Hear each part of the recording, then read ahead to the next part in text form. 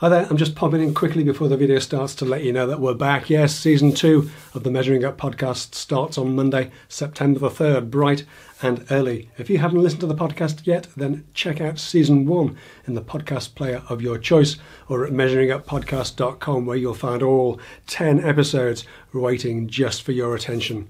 But that's for later. Right now, you've got a video to watch. I'll see you Monday.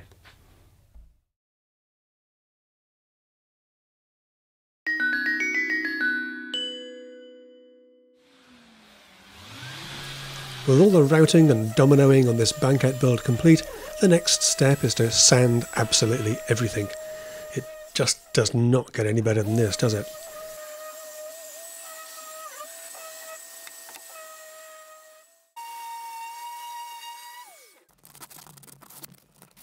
So with everything sanded back and wiped down, I'm ready to start getting a clear top coat on this. Now the eagle-eyed amongst you will have noticed I do not have my sprayer set up. I am back on a roller and tray. I'm not giving up on the sprayer, it's just that at the moment this is a clear coat on top of birch ply, whereas the spray booth thing that I made is just covered in white paint, and I don't want any kind of transfer of little bits and particles. Plus I haven't used this lacquer in a sprayer before, and I want to try that before, screwing up the finish on this. I know it does roller quite well. And I think for the sort of finish it is, this first coat anyway is going to soak right in and be sanded right off. But we'll get a clear coat on with the roller, then that can dry overnight and we can get cracking on the rest in the morning.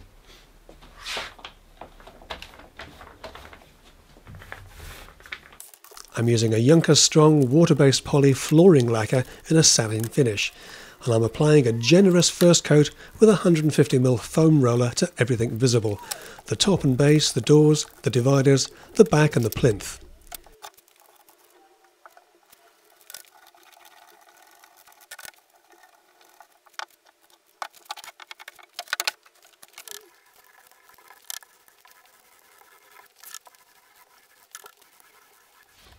So there we go, first coats of lacquer on everything.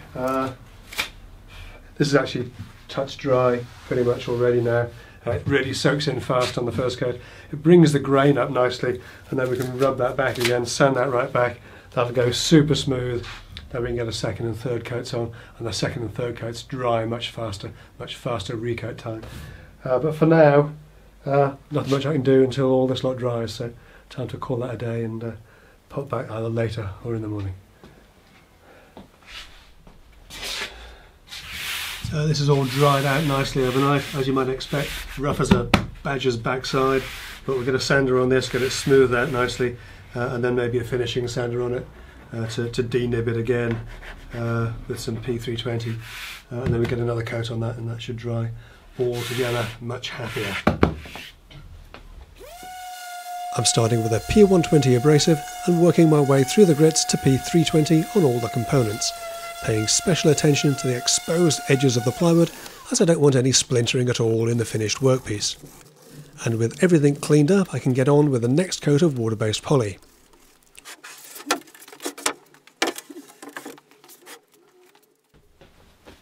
So the second coat's dried, it's gone on really nicely.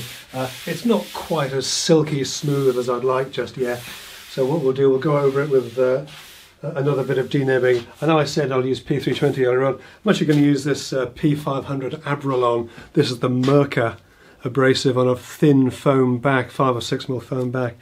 It's a bit like using a soft pad on a finishing sander. It just kind of rides over the undulations of the surface nicely, so you don't get those awkward little high spots if you're using a hard pad.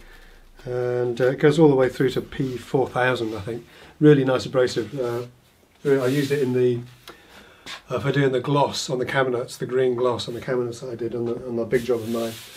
So we'll give this a denib with the P500 and get another coat on it, and that should sort it out. Now I'm not going to subject you to the full process again, but you can see how nicely this third coat of lacquer is going on and bringing up the grain of the birch ply really well. So this is all dry now, and it really is a lovely finish, nice and smooth. We're going to go over this with some P2000 Abralon on a hand backing pad, just to sort of denib it and give it that really super silky smooth finish, the kind of thing where you can't quite stop touching it. But that's it basically, that's all it is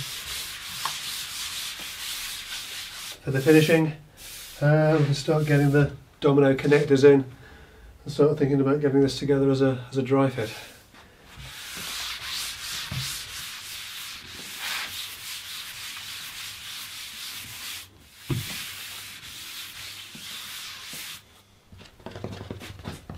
Okay, so we've flipped the base over, so we're working on the underside. This is the front edge. We put a coat of lacquer on that. We've got the plinth off. I fitted some little blocks in the corners here so that when the plinth goes on it just fits over those nicely. And it's a nice snug friction fit. However, you and I know perfectly well that when you flip that over, this is probably almost certainly going to fall off. So we're going to use some of our old pals, little button fixings, just a couple of these in the centre, just to keep it all together so you can move it around.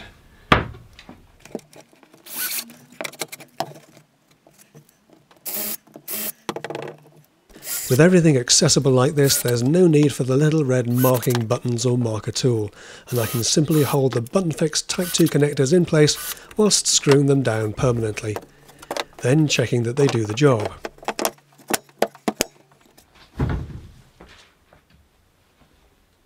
Now with the base flipped over and pulled forward slightly, I'm dry fitting the banquette ends and the dividers, keeping everything temporarily together with a few screws from underneath.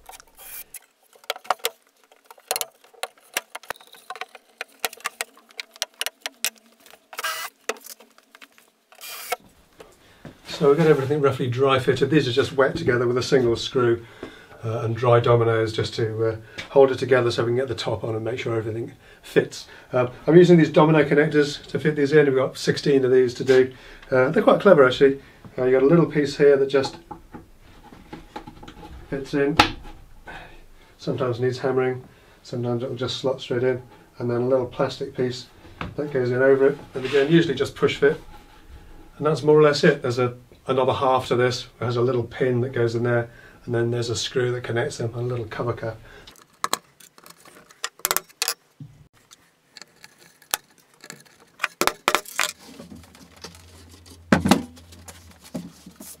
So literally on the flip side of this, we've got to put the connectors in the other side that sort of mate. So this is in two parts again. Oops. Don't want to lose those, these are expensive. And you have a little piece that hammers in to the mortise, or just slots in, and then you've got a little pin that screws in, and that little pin pulls a little thing when it goes in tight and spreads this little fitting out so it grabs onto the sides really well. It's quite a clever system.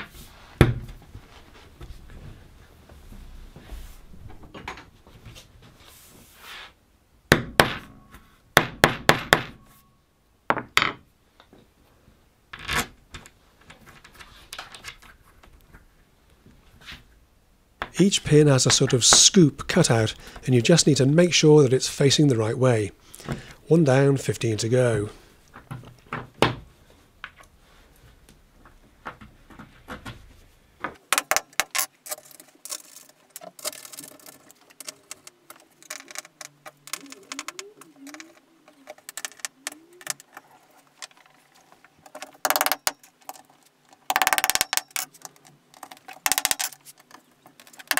Okay, so all the little pins in the top, and this is where the fun starts basically. We'll get 16 of these aligned perfectly into these 16 holes.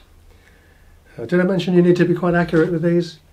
About a 0.5 millimetre tolerance on them, so yeah. Let's see how we do. Probably get my gripper gloves, they'll help.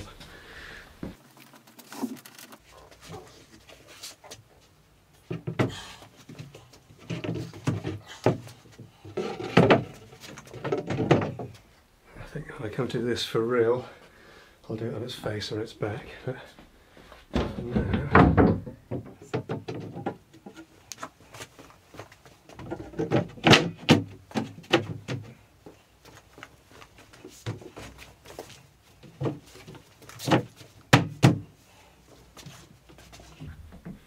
Thank you. Never in doubt.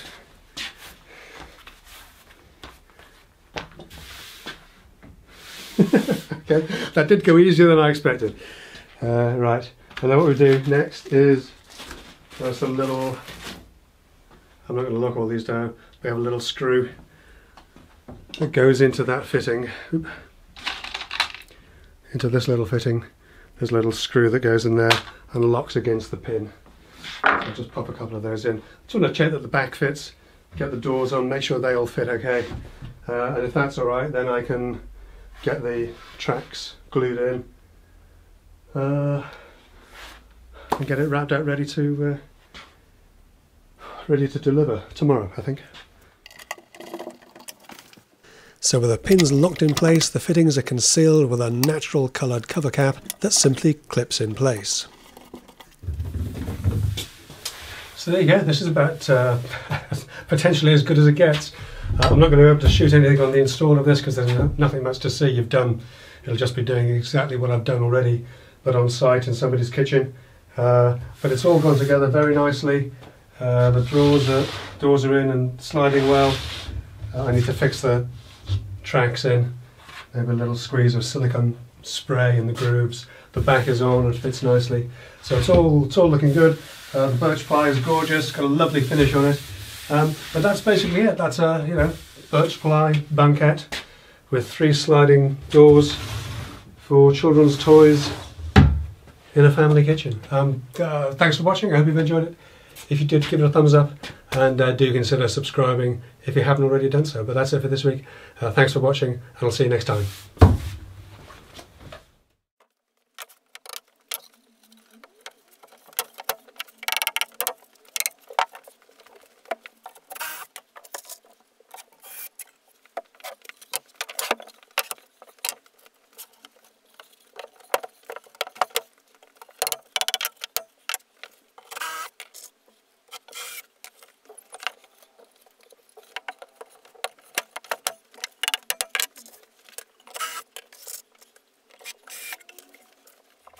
Don't forget, Season 2 of the Measuring Up podcast starts on Monday, September the 3rd, bright and early. If you haven't listened to the podcast yet, then check out Season 1 in your podcast player of choice or at measuringuppodcast.com, where you'll find all 10 episodes waiting for your attention.